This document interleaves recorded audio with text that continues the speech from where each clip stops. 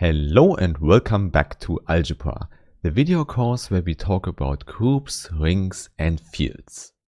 And indeed, we are still in the topic of group theory, and in today's part 13 we will talk about some special subgroups. More precisely, we will talk about a relation we can have between subgroups, and it's called conjugate subgroups. However, as always, before we go into the details, I first want to thank all the nice people who support this channel on Steady, here on YouTube or via other means.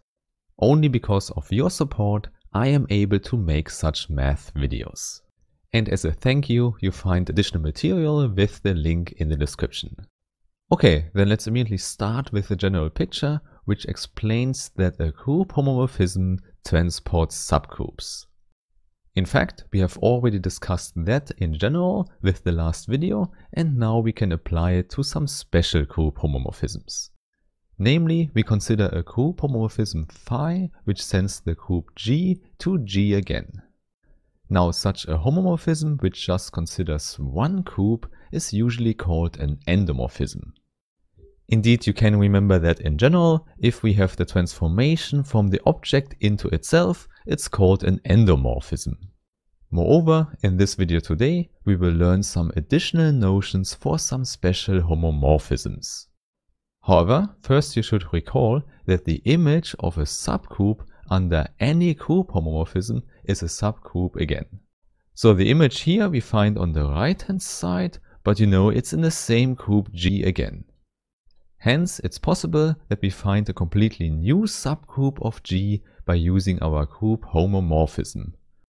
Now, as I've already told you, here we will consider even more specific endomorphisms, and they are called automorphisms.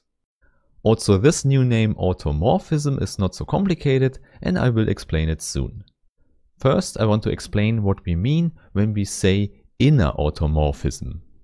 In fact, this is not so complicated, it's just a common group homomorphism phi between G and itself. And the action of phi can be described by using the group operation inside G.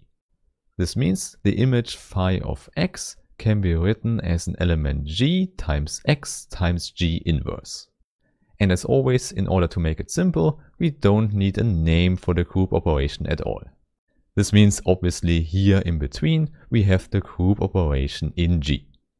And that's it. If phi can be written in this special form by using an element in G, then we call it an inner automorphism. And at this point I can also tell you that automorphism is just a special name that is used for a particular endomorphism. More concretely, it's an endomorphism that is also an isomorphism. And the term isomorphism you might have heard before, because it's simply a homomorphism in both directions. Indeed, this is important to remember. If someone says isomorphism, they mean a bijective map that is a homomorphism in both directions. And now only the last part in the name remains to explain. We say inner if this automorphism is represented by an element in G. So one could say it's represented by an inner element. Indeed, if you give me this element G, I can construct the whole homomorphism phi. And this is the reason why these automorphisms are so important, because we can use everything we know for the maps inside the group G itself. So for example, we already know that if we have a subgroup U in G, then we can form the preimage and the image of U under phi. And now both things are definitely subgroups in G again. And now by using the definition of phi, we see that these subgroups are related to our original subgroup U by using the element G. And exactly this relation we can have for subgroups leads to the following definition. There we just consider any two subgroups U and V in G, and now we call them conjugate subgroups if they are associated to such an inner automorphism as before. Hence, more concretely, we need the existence of an element G in the group capital G such that V can be written as G times U times G inverse. So again, we don't use any symbol to denote our group operation.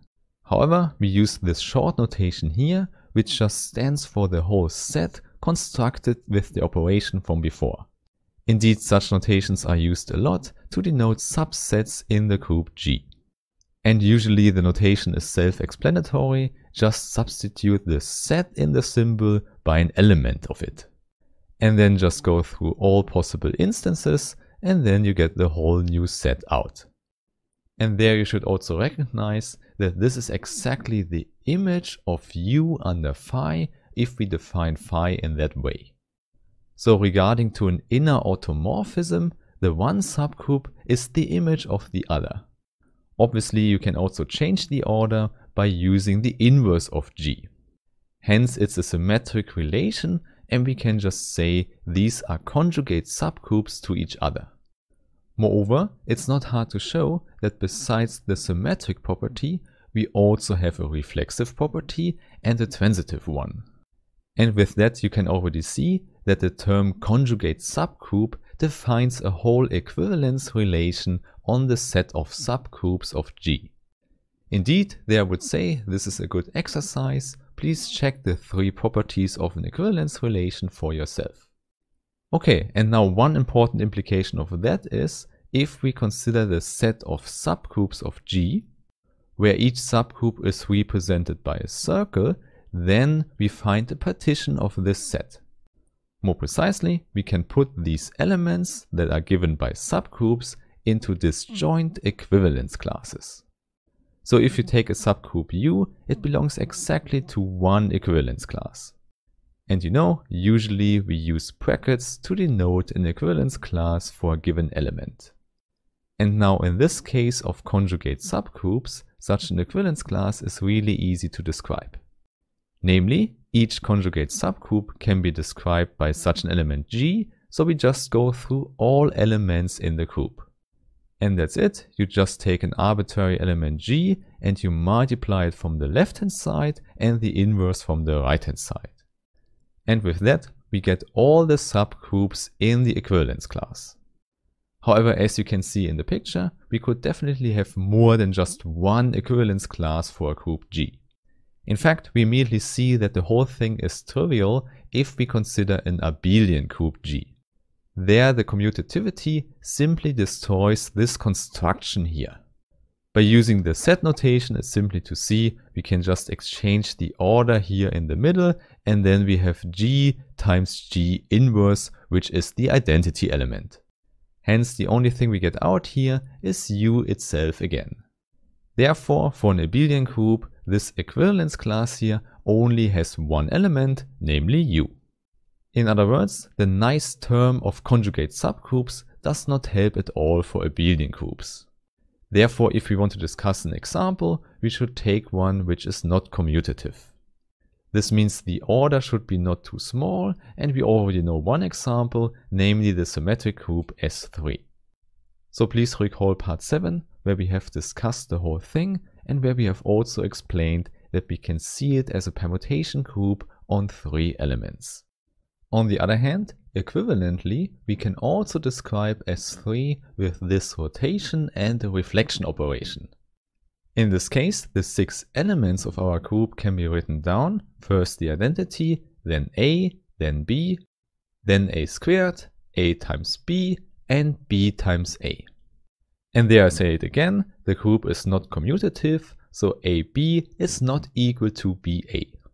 And now it's really easy to show that E together with B form a subgroup. There you just have to know that doing the reflection twice, so B squared, is equal to the identity again. And with that we are ready to consider the conjugate subgroups of U. So for example, our element G could be given by A.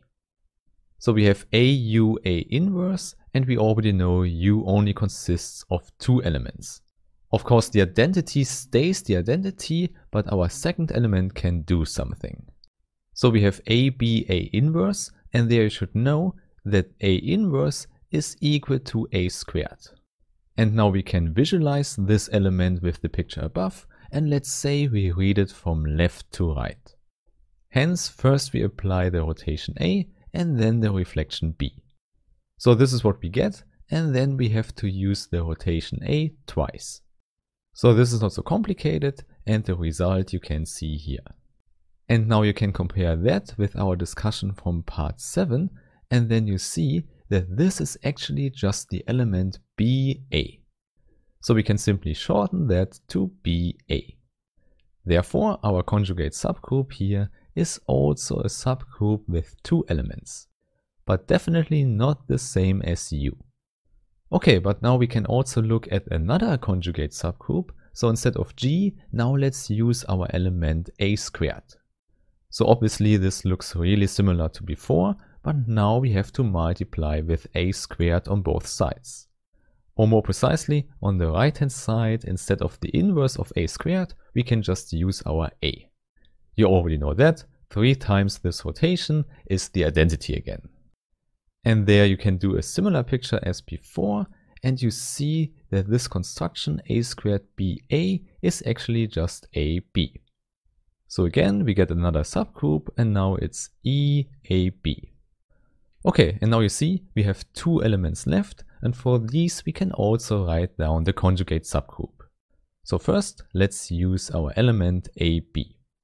This means in our set we find AB times B and then AB inverse. However, now it's not hard to check that AB is self-inverse, so the inverse of AB is AB again. And moreover, you should see in the middle we have B squared, which is equal to the identity. So what we actually have is just A squared times B. And similarly to before, we can do the calculation and we find out that this is actually BA. Alternatively, you can also conclude that from the equations we already have here. But most importantly, the result is that we get the same group as before. So by using the notation from before, different G's could lead to the same conjugate subgroup in the end. And then finally, let's take our element BA. And maybe there you can already guess the result. Indeed, everything is very similar to before, because also here we can use that the element BA is self-inverse. Moreover, also not hard to see, we have B squared in the middle again. So what remains is simply BA squared. And there please check that this is equal to AB. So also there we don't get a new subgroup out. And now in order to make the list complete, we should also put in E and B. However, there you should just see that in both cases we just get out our original group U. And now you can count, we have exactly 3 conjugate subgroups to U. This means the equivalence class of U consists of 3 elements. Moreover, you can also recognize that all these subgroups are more or less similar because they only consist of the identity element and a self-inverse element. And exactly such a relation for conjugate subgroups we want to put in a general context. However, I would say this is something we can do with the next videos. So I really hope we meet again and have a nice day. Bye bye.